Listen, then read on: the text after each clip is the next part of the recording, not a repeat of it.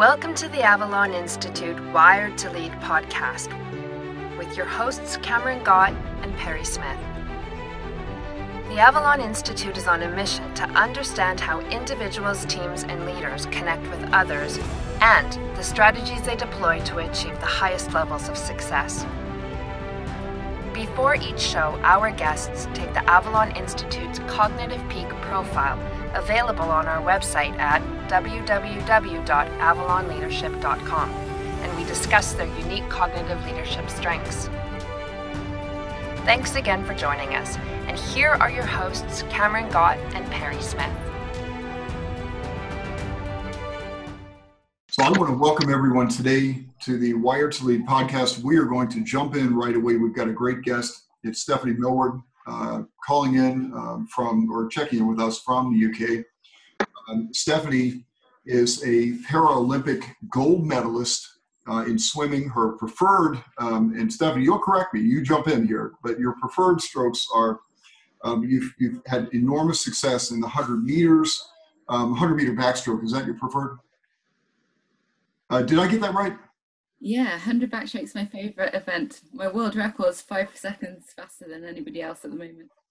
Excellent. All right, well, we're going to be talking about that. Well, the context of why we're here again is and welcome again, Stephanie, is that we talk about, the discussion today is around cognitive preferences, specifically around the cognitive peak profile assessment.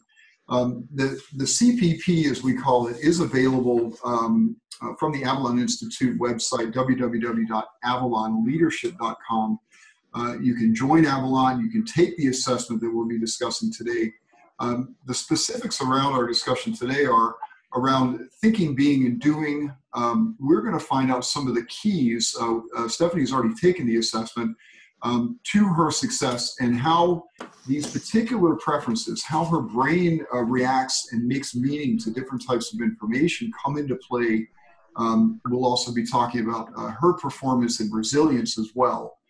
Before we jump into the scoring on this, I do want to introduce everyone else who's on the podcast. Once again, Stephanie, thank you for taking time to be with us today. There is a big 5-hour time gap, and I know we're cutting a little bit into your training, but I want to introduce our Avalon teammate and managing director, Ms. Sharon Roberts. Sharon is a entrepreneur, a business coach, entertainment coach, works with a wide array of clients over in the UK. And Sharon, we want to welcome you here today. Thanks so much for being with us. Thank you for the invite. Really looking forward to it. It's going to be really exciting and looking forward to the day. Thank you. Perfect. And of course, as always, we have, I'm working right to left here. We do have Cameron Gott. Cameron is our co-host on the Wired to Lead podcast. Cameron is a leadership coach, ADHD coach, and also Avalon teammate. Cam, I'm going to give you a second here, but I do want to introduce Erin Medalist as well, our Avalon teammate. Erin is our millennial teammate, keeping us balanced in everything that we discuss. Erin is also works at Lehigh University as the Leadership Development Office Associate Director. She is the former Associate Swim Coach at Lehigh, and so she's going to be helping us out with some of the guidance around Stephanie's swimming and keeping us on board. But let me shift it over to you, Cam, for a second, and give us a little perspective on what we're going to be talking about today. Sure. Thanks, Perry. And Stephanie, it's wonderful to have you here. What we do here in the Wired to Lead podcast is really dig into what resonates with you, what makes you tick as a leader, as a competitor, right? I'm really interested in where do you find the drive, right, to get in the pool day after day. We were recently talking with Kiko Matthews and talking to her about training. So having several people on the call about former athletes to dig into your drive, your resilience, and overcoming challenge. And we look at that through this lens of what we call the cognitive peak profile. So you've taken it, we'll share the scores. And as you talk and just share your stories, we ask you questions, we're going to point out what might be your cognitive traits or preferences at work. And we're going to ask you if it resonates with you or not. So just to say, yeah, that resonates, or no, it doesn't. And we can dig in there. So it's really looking at leadership. It's looking at being competitive through the lens of cognition. That's what I've got, Perry. Well, let's break it down for anyone who hasn't joined us before. We've had a number of these broadcasts. We actually just released a primer, and we put it up on our YouTube channel, the Avalon Leadership YouTube channel. So you can go to that, take a look at the slides, and it will break down a little bit more of the language that we're talking about. We're going to be starting here with Stephanie, and we're talking about the overall cognitive processing modes. Sequential processing, associative processing, and dual processing. Now, Stephanie, you came up as a dual processor. A dual processor is a little bit more rare from what we've seen in our work with athletes and leaders. What it means is that you have balanced access to the dot connecting a portion or network of your brain. In other words, the why am I here, the context. And then you shift over very readily into the sequential processing. So Erin is a dual processor. I am a dual processor. Cam and Sharon are more associative. They are, let's say, faster processors, so to speak. So for them, context, starting with the main idea, is really where their brains prefer to activate. And it's not as if they're deficient and can't get over to the systems side of that, but for them, it's a little bit more primed in the associative side. So you are a dual processor. Your scoring showed up as 53 to 47. We had a little bit of time. I'm going to let you talk, and I'll stop talking, but we had a little bit of time before the broadcast. And if you'll tell us a little bit about how you mentioned your training regimen. And so you tend to shift it resonated with you. You tend to shift over from the why to the how to the why, right? Does that work for you? Yeah, definitely. With everything I do, I always can jump between people. Like anybody who's talking, I can jump to anybody, and I can think about what I'm doing, where I am, and where I'm going next. Yeah, I can change my thought process all the time. It's easy to say. I see Cam making notes here. Well, so when you say jump to anybody, again, so what I do is I pay attention to people's language, and it just rolls off the tongue for you. I jump to anybody. What does that mean? Like, tell me, when you say you jump to anybody, tell me what is that, in what context? Well, if anybody enters the room, you can talk to absolutely anybody. Some people are very quiet, some people are very loud, some people are outspoken. You can just speak to anybody, and you can almost mirror them. If they're upset, if they're down, you can cheer them up. You can almost read anybody. You're ready to be open for anybody. Does that make sense? Yeah, it does. The dual processor is often a leader role who can sort of needs to talk to everybody, right? In an organization, to be able to talk to the people in accounting or the IT people, it might be more sequential, preferent, and also talk to the folks over in marketing or in the art division or the creatives, right? That might be more high associative. So making that connection, and it resonates. Erin, jump in. What is it? How does that resonate with you?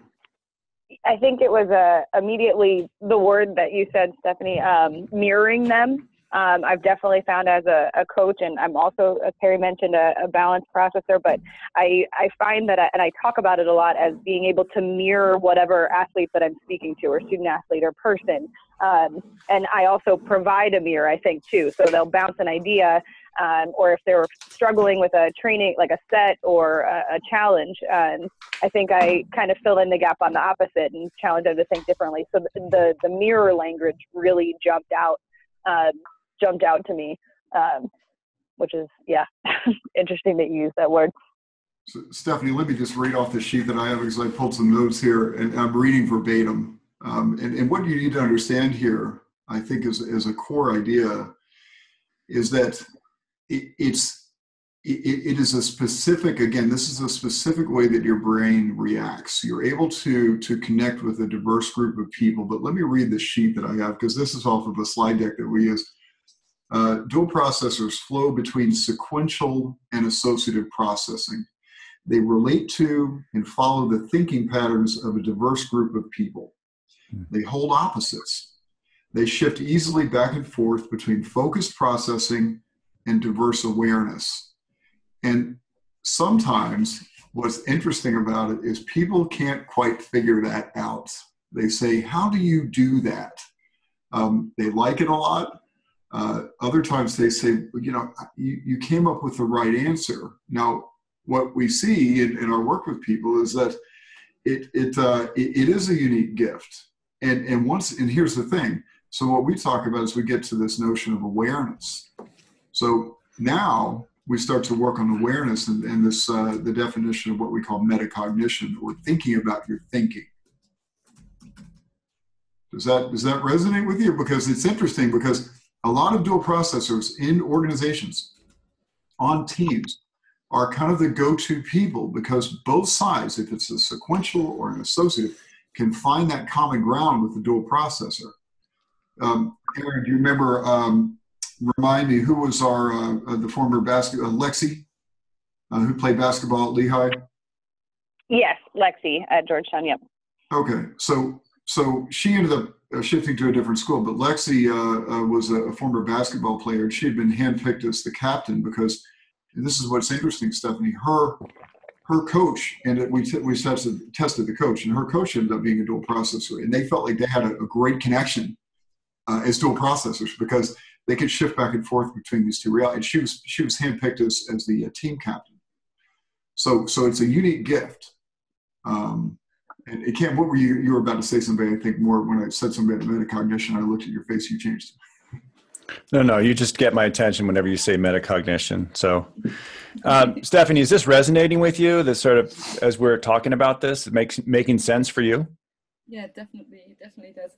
Because I kind of think that we're almost as though we can see both sides of the hook. Really, you can see both thoughts from different people's perceptions. Like, so if somebody's having an argument, you can see it from both sides. So you know exactly where everyone's going, and you know what's annoyed them or what's upset them or whatever. So I think it's a good thing to be like us, because obviously we're one of these settler people who can be in charge and relax everything, calm everything down.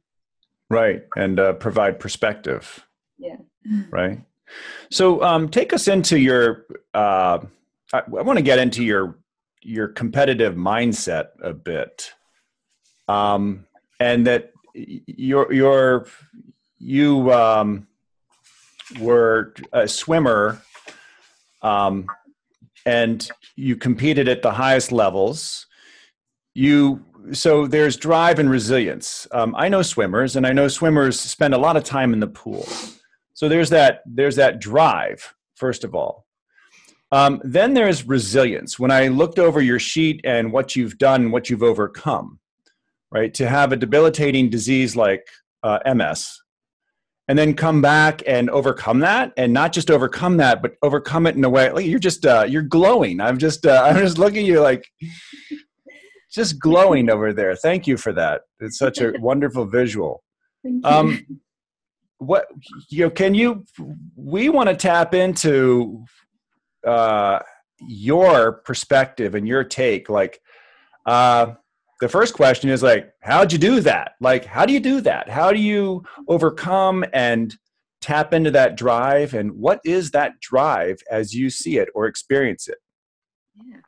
Well, I was a swimmer before. I was on my way to Sydney Olympics. I was the best in the country. I was very good. But instead of going to Sydney, I went blind 3 times, and I was paralysed and then diagnosed with multiple sclerosis at the age of 17. I had the choice then. My mum said, do you want to sit back and get sicker and sicker? Or would you like to, tell the world that you have MS, that something has attacked you? Would you like to fight back? And I just thought, yeah, I want to fight back. I'm not going to get sick. And so that's been my drive. I don't want to get sick. I want to keep on going. I've always had that will. I've always wanted that Olympic gold medal. And I didn't get it in Sydney because obviously I was too busy getting sick. But I still had that drive. I still wanted to get that Olympic gold medal. I came back, started training once I'd learned how to walk and move again. And I kept on training and kept thinking gold medal, gold medal, gold medal. That was my drive. That's what I wanted. And I kept on training. I went to Beijing, came 4th, 5th, 6th. Went to London, got 4 silvers and a bronze. Bish, come on. And then went to Rio, got 2 bronze, 1 silver, 2 gold. So I got that gold medal. I've realised what I've got what I wanted. Realised my dream. But the thing that's kept me going is, I've been given the MS for a reason. I think I've been given MS to inspire other people, to make people happier, make other people realise that they don't need to get sick, they don't need to give up just because they've got an illness. They can keep on fighting, whatever illness it is, and keep on driving, keep on going for their goals. And I think I like to go to, everywhere now, to whatever charities I can and inspire people, because if you've got a smile on your face, everybody who sees that smile has to smile in return, like you did earlier. So therefore, if you just walk around with a massive smile on your face, people will smile too. You'll make the world a happier place. So I think I was given MS to make the world a happier place. Wow. I imagine that not everyone has that experience, right? They're in the sense of seeing it as a gift. And so we're curious about, where does that come from? Where does that takes courage. That takes a lot of what we call in coaching reframing, right? Here's this lousy thing, and actually to turn it into a gift, to see it as a gift, and then use it as more fuel. And so we want to dig into, this is what people are looking for, right? Is this ability to take something and make it better, make and share, right? This ability to influence, to lead, to inspire. Where do you see that coming from? What's that? I want to know about the source of the drive. Where's that drive come from? The drive originally was that Olympic gold medal. I wanted that Olympic gold medal. And now it's just, I want to see the smiles. I want to help people. I want people to say thank you. And I want, because there's so much pain, so many bad things happening in this world. And it just seems bad. There must be something that we can do, that we can make it a better place. Because death is not a bad thing. Because, apparently everybody dies with a smile on their face. So therefore, it must be a good thing. So, therefore, what are we fearing? We might as well live each second as if it's our last and just smile the whole time. Achieve our goals, achieve our dreams. Become the person that you've always wanted to be. I never think of death as the end. It's just beginning of a new opportunity, a new life. We don't know what death is. Therefore, it could be this life and then another life and then another life. We don't know. So every opportunity is incredible. Wow. Wow. Stephanie, go ahead, Erin. I'm sorry, I didn't mean to cut you off. Go ahead. I was going to say, Cam, you used the word reframing. And I'm just listening to Stephanie talk, and she's immediately reframing even the concept of drive or the concept of death. And I'm wondering how much of that comes from that balance processor. So it is that holding the opposite of what's kind of commonly thought almost, or plugging in the holes. And the concept of reframing just seems so natural to her, is what it sounds like. So this idea that, I'm getting sick, she says, but I wonder how much of it was really this, it is a conscious thought, but it seems like the only thought to her to flip it on into this positive and just look at her quest for a gold medal in a different way. So that reframing is naturally happening on a cognitive level, and then it's coming out in behaviors as well. That's a great point, Erin. And Sharon, I want you to chime in, if you will, because I know that you've talked to Stephanie a lot. You've interviewed her as well, and talking about this notion of resilience. How does that resonate with you? And I qualify because you are an associative processor, and you have very, very strong core ideas, and you find ways. But how does the notion of resilience resonate with you, Sharon? Well, I think with Steph, I think first thing is, Steph, if you wouldn't mind, I just want to take you back to Rio 2016 when you came out. If I've got it right, I think it was in the 400 freestyle women's race. Because for our listeners who are not listening, you actually came out in a wheelchair, didn't you? In an electric wheelchair, and just completely different to how you are now. And I think going back to your question, Perry, I think Steph has really managed to strengthen her resilience and really look at kind of, I would say, retraining your brain. I don't know. I just look at everything that she's done and achieved, and she just doesn't take no for an answer. And I just keep going back to that quote, what she was just saying to Cam is, I wanted that gold medal. That's it. I want it. I'm having it. And I think that kind of sums up Steph. And yeah, she's just totally amazing with what she's done. But the question I would ask Steph is, how do you manage to strengthen your resilience? So how have you done that mentally? Well, basically, I come out in a wheelchair after every single race. I normally have to have 2 people drag me out of the swimming pool as well to get me into the wheelchair. Normally I have spasms in my arms and my legs, but that is just a side effect of MS, and it's a side effect of me wanting to do the best I possibly can in that race. So therefore, it might be a bad side effect, but it's something that I've brought on myself because I want to win another gold, or I want to swim another race, or I want to do something to inspire other people. So the fact that I come out in that wheelchair is just something that happens. It's neither a bad nor a good thing. It's what happens.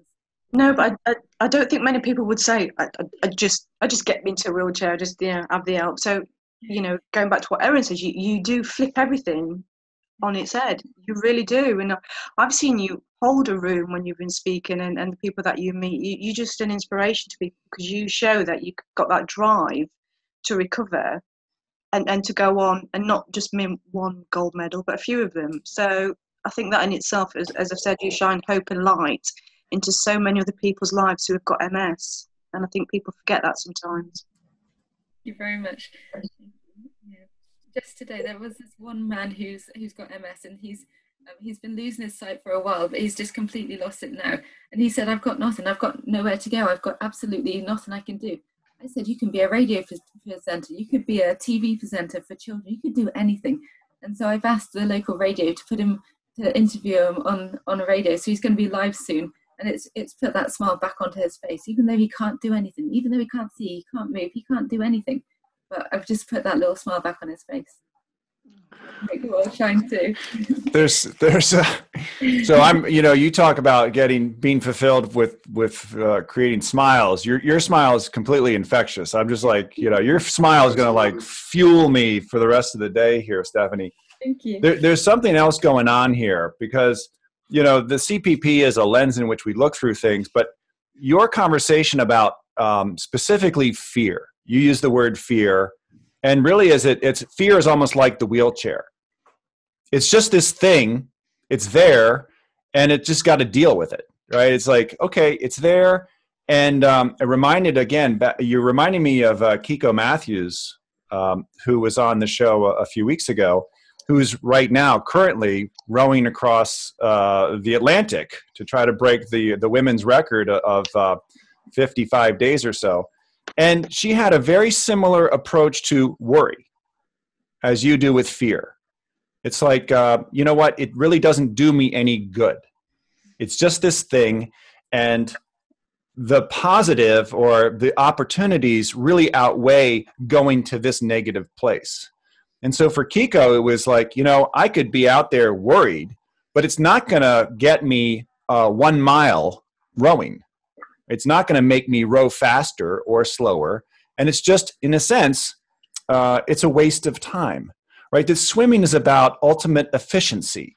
We don't want to be like a tuna in there, right? I mean, the tunas are built for speed, and the water is laminar flow over the right. You're trying to get the most out and be as efficient as possible. And any kind of negative thought is really a turbulence or inefficiency for you. And what I'm noticing is, in addition to, and Kiko is a high associative, right? You're a dual processor. Very high associative. Yeah, very high associative. Yeah. But what you have is a positivity, right? This positive outlook on life that, and so that's the thing that as you bring in is a real driver for you, isn't it? Yeah, definitely. I mean, if I'm doing, say, 100 meters backstroke, which is my favorite event, I generally can't see the, there's a flag that goes across at 5 meters that tells you where to turn. I generally can't see that flag very well, so I have to do my stroke counts. And often when I do the tumble turn, I can't see anything. I go as good as blind. So it's very, very dizzying, very, it's not very, not a very nice feeling, but I know it's going to come, so I'm ready for it. And so when I push off underwater, generally my legs don't work very well, and I still can't see very well, but I know it's going to happen. So therefore, even though it's a scary thing and you can't see anything, you can't be worried about it. You know that you've got to do it as fast as possible to be back swimming again. Every turn is, a bit of a nightmare, but you have to think of it as just a means of turning over and getting back on the other side. If that makes sense. So every fear, every burden is like she was saying, a waste of time. It's a waste of energy. So think of it as, every hurdle is in the way, but you've got to find a way through it, under it, over it, around it, whatever way you can. If there is a hurdle, I always think of myself as water, because water can sneak just about through anything. So if there's a hurdle in your way, how would water get through it? Cam, let me, Stephanie, can I respond to that? Because what's interesting, I think, and Erin, shoot me down and back me up on this, is that as a dual processor, a part of it is that we never really stop working between, the why and the how. And sometimes we may linger on the how a little bit longer, and then we go back to the why. But we always feel, in a way, we can find the solution. We just have to kind of work our way through it. We may get stuck a little bit, but we're going to find that balance between those two, and we'll end up finding the solution. And that is kind of the root to a lot of things: success, creativity, resilience. But to a certain extent, it's being okay with not being satisfied and turning that into a positive. Because at times it can be a little bit difficult to say, look, I am in balance. I found that balance, because we're inherently motivated or wired, I would say, again, wired to lead, wired to try and find the next thing that's going to work for us. Having said that, the question that I had for you, and we talked a little bit earlier in an earlier discussion, the people around you, the support networks, the people that say, either in UK swimming and the Paralympic committee and the everything that goes along with that, the pool, finding support in those people. How do you approach that? Are you finding the support that you need to accomplish your mission? And how do you're laughing now. I'll stop. Well, I won 2 gold medals in Rio, along with 3 other medals, and my funding, which was originally offered by British Swimming, it was taken away from me because of my age. I'm apparently too old to be an Olympic swimmer anymore, even though I won 2 gold medals. I know. So the support from the country is not very good at all. But a local business has helped me out. It's offered me some support. So I just thought it was funny because my country's not really offering me that much support, but all the people, all the other people, anyone you walk to, anyone you speak to in the rest of the world is fantastic. It's really kind, really supportive. Yeah, it's just the people in charge. But your core group of people that support you, your family, your husband, I mean, those are the ones that you lean on. And obviously, they've gravitated toward you and they've supported you through the years, because the thing I would also comment on is that your career has been extensive. I mean, you start, here it is, and we look back at your bio, and, at age 17, you grew up in Saudi Arabia, and you're still swimming. And you're also preparing for Tokyo, correct? I mean, you've got Tokyo coming up. So. Well, I was born in Saudi, and I loved it there, but it was so hot. So that was my reason for learning to swim. And since learning to swim, I've just been swimming forever. I love it. I love teaching other people. I love swimming with people. And the good thing about swimming is when I'm walking, I struggle. I have to watch where I walk because of the MS. But when I'm in the pool, there's nothing to get in my way. The water holds me up, so I don't have to think about falling. The only thing would be the ends, the turns, but other than the turns, the pool is there. It's a free world for me. It's amazing. Well, I think go ahead, Cam. Sorry, go ahead. Well, just that we're finding that there's no preferred preference in the and it's really with the cognitive peak profile. And it's really a matter of being aware of your strengths, being aware of how you operate in the world, you know. And that I think that there's so many people who are kind of looking for the right environment to thrive.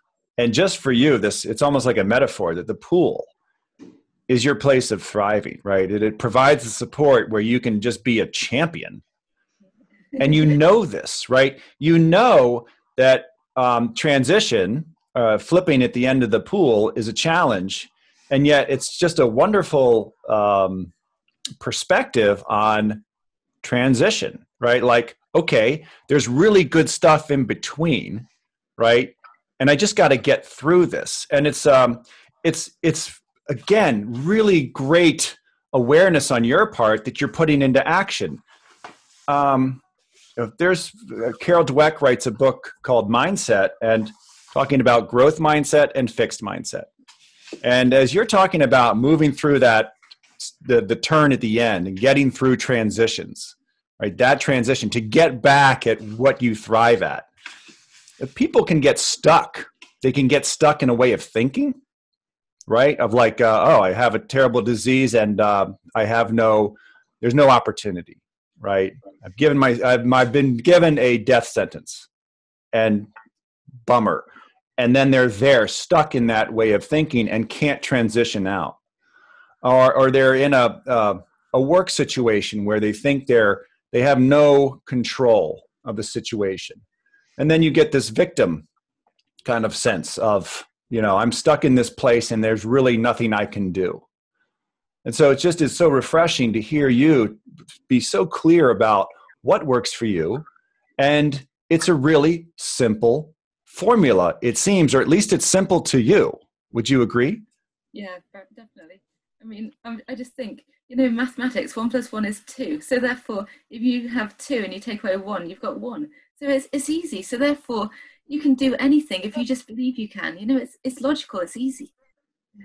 That made me. That sounds great on a Friday. Easy. Right? Yeah. It's easy to you, but again, it's seeing that thing that is so obvious to you that might not be obvious to others, right? So the thing that just stuck out to me, one of the things you said, growing up in Saudi Arabia, it was hot. So I found something that was cool, being in the water. Like it's filling in this opposite gap, right? Like, and that phrase really stuck out to me because it's this means to an end, you know. But and Terry, going back to what you said, that constant toggling between the how and the why. And I always think of it has this coupled with Stephanie's positive. It's like this positive momentum. It's this boulder rolling down the hill, right? Like we're just going forward. We'll figure out a way. There's always a solution to the problem. You know, funny that you're using a math equation, but there's always a solution or another way to work around it. And kind of living in that forward-minded ambiguity is something that I keep on thinking about. Even talking about the flip turn, well, you call it a tumble turn, but the flip turn here in America, knowing that you know what's going to happen is that you're not going to have any control. So the dichotomy of saying, when I'm flipping, I can't see, I kind of lose my sense of balance, but you said, I know what's going to happen, even though in that moment you have no control. So it's holding both of those things and at the same time and having them be very real to you and using it as Cam said, this transition phase to get to your ultimate goal of a new best time or a gold medal or whatever it might be. So again, I'm just seeing both of these like back and forth toggling theme kind of coming up over and over again. And again, Stephanie, this is a teaching moment here. We're going to remind you that this is a rather rare way of processing information. Especially I mentioned before in the groups that were assembled to put together this particular instrument. The dual processors came up as right around that 4%. So you are unique. I mean, I just in our assessment, you're very unique. I tell you one thing I do want to shift over to. I want to get over to the other areas of the assessment in the interest of time, and those are what we call the immortal domains. That's the mover, the observer, the reader, talker and listener, and Stephanie, if it's okay with you, I'll just quote your scoring in these particular categories. In mover, you're selective. In observer, you're selective. Reader, you're selective. And actually, the reader, interesting in that category, we're seeing a lot more selective readers. I think people are just taking in information differently. You're active in your talker, and you are active in your listener. So I'm going to jump on the listener right now. And we had talked about your perception of how you hear things and how you compete based on that particular preference. And can you tell everybody how you break down how you listen? And you went through the process so beautifully. But in terms of your starts, how does that resonate with you as you're getting ready to compete? Basically, you have to start off when we're all behind in the call-up room, and then we get called up, we get taken out onto the starting blocks, and I actually have to have help get onto the starting block because I don't have balance. So I just think that is her support. Somebody else is offering me support, and I get onto that starting block, get ready to go, and then the caller will say, "Swimmers, take your marks," and you're there, you're ready, and then go. And on that take your marks, you're all tense, you're all ready, you're all, you're waiting for it. But my brain just does it automatically. I don't even think about it anymore. It just goes and it listens to the bell, the gun, the whistle, whatever it may be. And it's take your marks, go. And then into the water, streamline position. Get ready to go into action. It's kind of a movement I do often, and it's good. It makes me smile.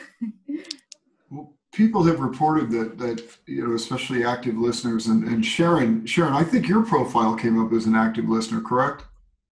I think so. I haven't got it in front of me at the moment, but I definitely know it was high in observer. I think listener as well. So yeah.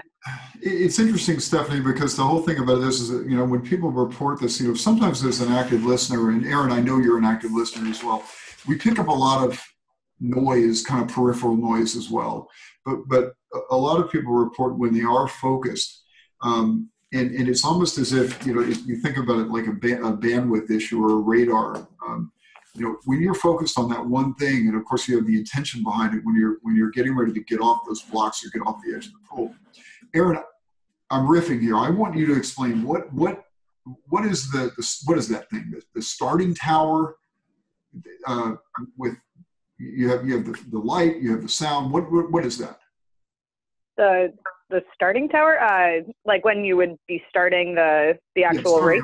So, yeah. So there's the official, which we were kind of mentioning, and they say swimmers take step up usually to the block or however it would be, and then swimmers take your mark, and then there's usually a flash of light and the sound. So it's a combination of both of those things, and then you go. So, but a lot of that obviously is for the timers, but as well for the swimmers. I mean, so the swimmers have to know the cadence, and they home in on that. And so what I'm saying here, I'm trying to get to the point is that for you, Stephanie, it seems like since your brain activates so readily for that particular preference, that your point of focus will orient around that preference as you are going into the pool, as you are prepping yourself, and you're locked into that. And because you're so active, I mean, I don't know how other athletes might look at that or how they would perceive that as far as their start. But I would definitely say that, that it has to be an asset for you that benefits you enormously because it's very active. It came up as a 62.5. And on that, can I ask a question about the listening? Is that okay? Steph, one of the things I wanted to ask you was, I think sometimes we struggle with getting tough feedback, and I think to get in a position where you've been at now, I can imagine that some of the feedback you've had has been quite challenging, and sometimes I think tough feedback can strike tension with coaches and with people that they're working with. And I think, how do you utilise it? How do you take tough feedback on? Because some of the other athletes I've worked with, some of them will listen and some don't. So how have you listened and taken that tough feedback on and used it as an advantage? I always think that there's only one competitor in the race. I know there's another 9 lanes being used up, but there's only one competitor in the race, and it's you. The only person you can change is yourself. You cannot change what anybody else is doing or what anybody else is swimming, or what anybody else is, how they're feeling. They might get a world record. Who knows? It doesn't matter, because you can't change that. The only thing you can change is what you are doing and how you are thinking. So therefore, you need to go and try and get a personal best for yourself. And just think there is nobody else in that pool. It's just you and the pool. And don't think about anybody else. If the coach gives you a positive comment, take it as a good thing. Something has worked correctly for you.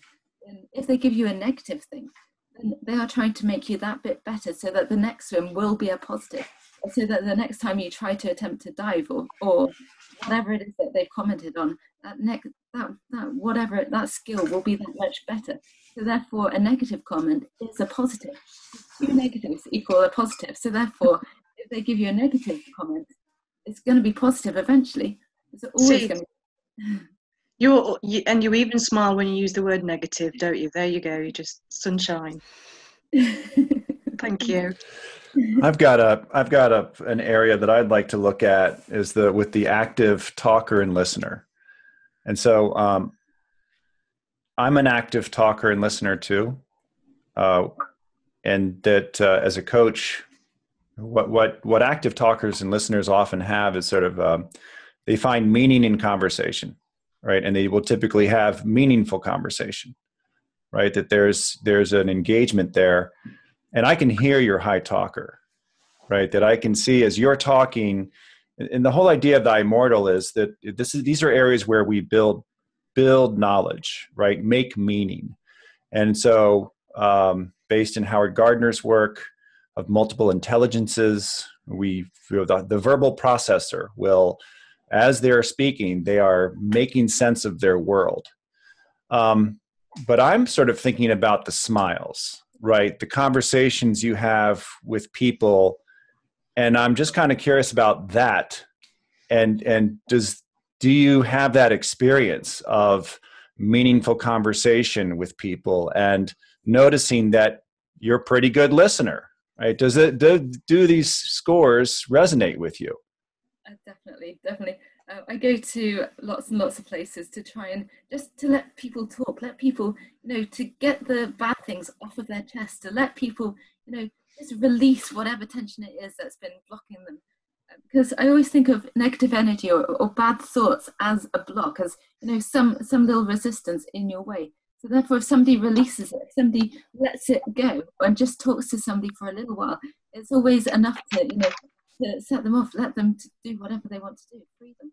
So I think I'm definitely a listener. I definitely allow people to speak and to let whatever nasty comment or nasty thought in their mind, let them release it. And I love it because I gain strength from people trusting me to with their problems or with their issues. Yeah, I love it. And I'm going to jump in real quick if that's okay. That made me think maybe from the coaching side, but so knowing that that's where you're gaining strength and this high talker being able to process through, what's kind of your method in the middle of a long training week or a long particular set? How do you kind of inside your head, because with swimming your face is in the water, you're not talking to somebody in the middle of a set, so do you have a narrative in your head or that you're kind of using, or is it visuals, or do you just kind of dissociate, or what's kind of your method for pushing through physically in some of those harder training moments? Yeah, I'll kind of use my steps. I always think of every step as a positive thing. Every time I take one step or one movement forwards, every time I go anywhere forwards is a positive. Therefore, every stroke that I swam is positive. If we've got a set of say 2100s max or whatever, then one first one of the 20 would be good because it would be a starting point, and then you'd have to keep on going, keep on fighting, keep on rising, and you'd think, yeah, I've done 3 now, so therefore I've got 17. So therefore I can shine again. I can keep on going. Let's try and make this better. How can I get it better? Can I enter the water easier? Can I work the technique? Can I get this much better? You think about technique, you think about turns, you think about stroke technique, you think about stroke count, you think about everything. And you just think about, how can I make this better? How can I make this session that much easier for me? Because obviously the less strokes you do in a length, the more energy you'll have. So therefore, can I knock one stroke off on 100 to make me that much better for the next one? So yeah, always think about how can that 100 be better. That's how I think that. That's really interesting. Sorry, go ahead. Well, Erin, and I just sort of want to check in with the dual processors here, Erin and Perry. Is that sort of the dual processor experience? Is the sort of how do I make this better? Right, this the toggling piece. I'm kind of curious. Well, I think for me, that what she just said really resonated, because every lap, every stroke, I remember being in sets, when I was swimming, or even in running, being in a rep on the track. And it was this, even in what she just said, she would go big picture, which is, how is this going to lead to my ultimate goal? How do I bring in like overall efficiency? And then bringing it back in a small lens to each individual stroke, each little piece of technique, and kind of back, or big picture, I'm on number 17, and now I'm on number 14, and now I'm on number 12. And I think that also plays into the that high talker and the high listener. So it's giving your brain something to think about. I've had swimmers as a coach that just cannot attach to that idea at all. And so I have to train them to think about every stroke or a way to move through a set. Whereas for me, it was so natural. I had to pick something to kind of just ruminate on the entire time I was training. So whether it was a stroke or a count or a technique or the flip turn or what the next segment of the set was going to be. And so I kind of heard that come through, and I was wondering if her experience would be the same. And I wonder if that is a function of the dual processing, finding something for your brain to be constantly thinking about. Well, right. Okay. Perry, let me jump in real quick. Just the dual processor with the high talker listener, in the sense that there's a narrative there, Stephanie. You're having a dialogue with yourself, right? I mean, that's, again, it's so that's getting my attention. Perry, go ahead. Yeah. Well, just a couple of comments here, because here it is, and Erin, from the athletic side, you understand that we all interpret how we compete differently. For me, and Stephanie, I played football in college, gridiron, I guess for you guys, and I had to plant the notion in my mind, a couple things. I had to give myself this idea. Number one, everybody was going to be better than I was. So how do I counter that? So this is my dual processor going off. I had to get a little angry. I had to figure out a way to get just a little angry during the game to ground myself.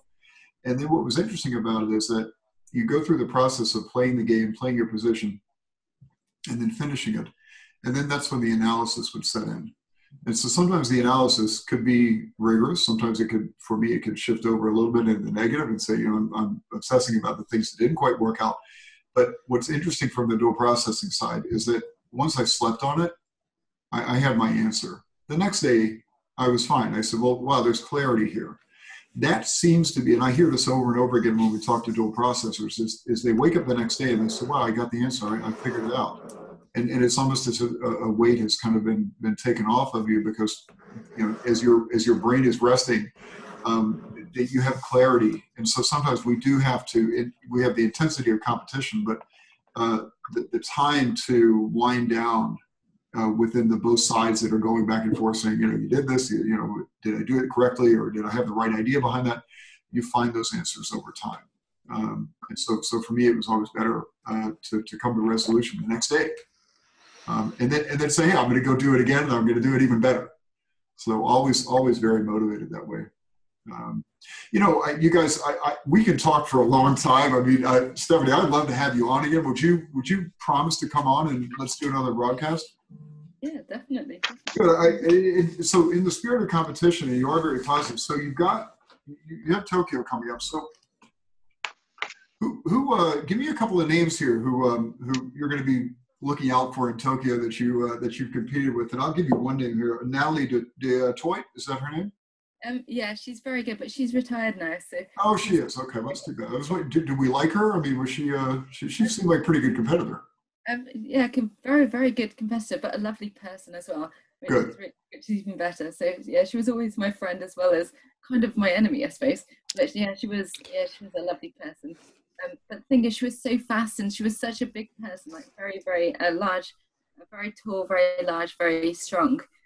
But you just had to think, I've got to be as fast as her, if not faster. So therefore, she was a target. She was someone I wanted to. Yeah, she was a very inspiring person.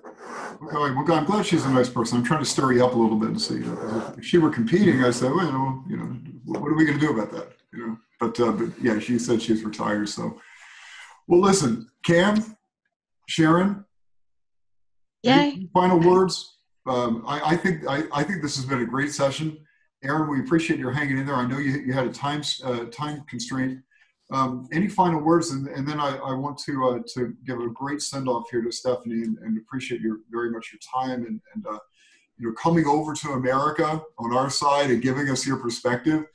And we're going to press. I will tell you, we're going to press hard for trying to understand a little bit why the UK Swimming Federation isn't really behind the effort.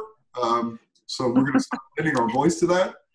But let's go around the horn. Sharon, let's start with you. Tell me some final thoughts here.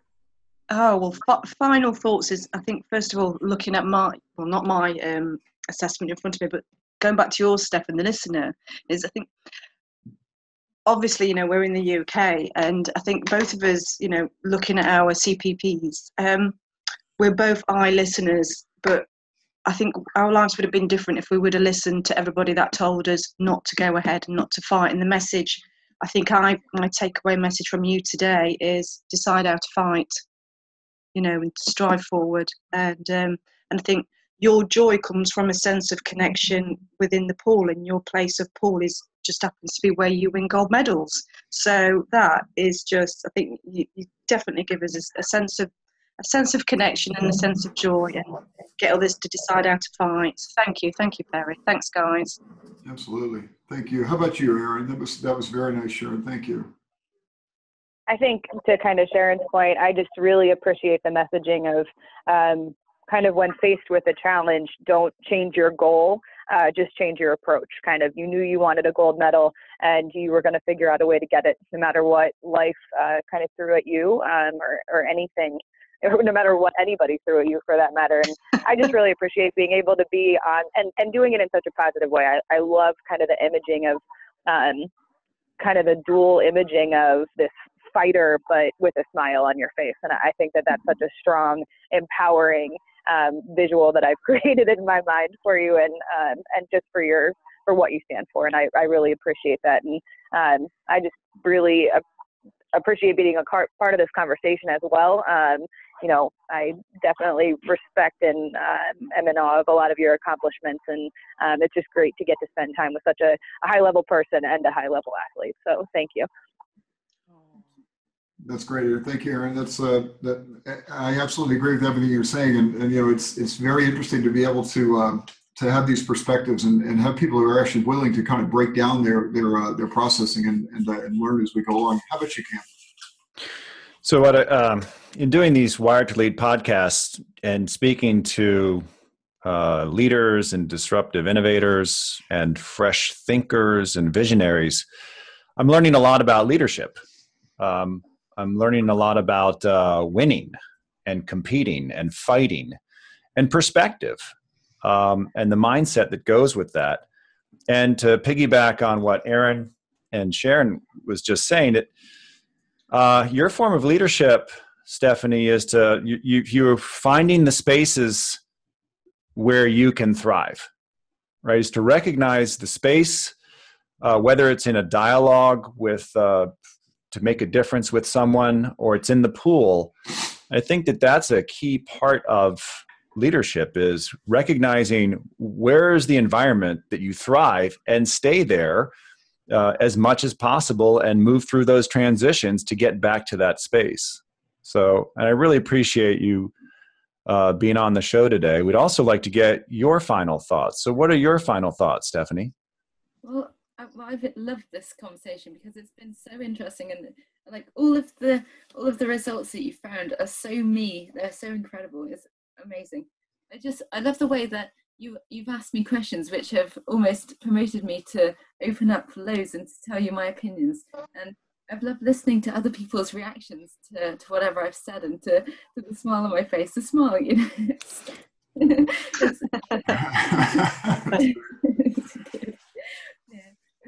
Well, Stephanie, go ahead. Yeah, I'm sorry, I cut you off. I was just about to say, all those many years ago, 20 years ago, when I first got MS, and I was always crying. I was always thinking of it as a bad thing, but now I think of it as such a good thing. You know, look at what life has given me now. It's amazing. My life is perfect, and all I can do now is to just give hope, give life, give spirit, give that dream, give people the abilities to do whatever they want to do. And yeah, my life is incredible. It doesn't matter if MS might take it away eventually. It doesn't matter, because I will have done everything I wanted to do in the process. I will have made people smile. I will have made people become the person they wanted to be. It's amazing. Thank you so much for this conversation. Oh, we're so happy you could join us. Thank you. Yeah, it's just absolutely positive and wonderful. Stephanie, I am going to ask you, where can people get a hold of you? So tell us your website. Tell us, let's get some good plugs in here. How can we amplify your message here, because it's so positive, and we want the audience to be able to connect with you. Well, I haven't really got a website at the moment, but Facebook, I think, which is, I'm sorry to say, Facebook is the biggest place you can link to me, definitely, or on Twitter or something. And LinkedIn. And your books are in the shops and everywhere else, yes. Hopefully, hopefully. Yeah, well, we're going to make sure to send out information on that and make sure that people know how to get a hold of you and learn a little bit more about you. But once again, thank you so much for joining us today. I want to thank everybody, all the guests, Cam, my partner in crime here. Sharon, thanks for joining us as well. And thank you. Yeah, and anyone who wants to take the assessment, here's our plug, www.avalonleadership.com. You may find out some things that you didn't know about yourself, and find out some blind spots, or also find out those superpowers that you kind of always knew you had, but now we can actually define those for you. But please check us out. Join us in the Avalon Leadership effort. The website is www.avalonleadership.com. And we will be joining you again very soon with another edition of the Wired to Lead podcast. And once again, thank you. Have a great day. Take care, guys. Bye. Thank you. Many thanks to our guest today. And if you enjoyed this podcast and want to know more about how you are wired to lead, go to www.avalonleadership.com, where our roundtable is always open. Once again, the assessment is called the Cognitive Peak Profile, and it might actually change your life. For more info on the Avalon Institute and our advisory services and other products, send an email to info@avalonleadership.com. Special thanks to our producer, Brendan Kaunaki of Washington, D.C.-based Kaunaki Media. Please visit his website at www.kaunakimedia.com. Thanks for joining us, and please tune in to our next broadcast, always available on SoundCloud.